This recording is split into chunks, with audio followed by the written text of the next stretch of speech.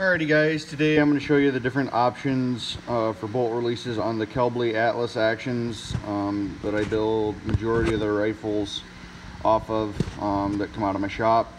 So the first option is your standard bolt release, you know, swivels and all that. So something that can happen once in a while if you cycle the bolt really hard is the screw that is in there securing it, that it swivels around, can sometimes break off. So their solution to it is their extreme heavy duty one, and it's secured via a screw. It's just bolted straight into the side.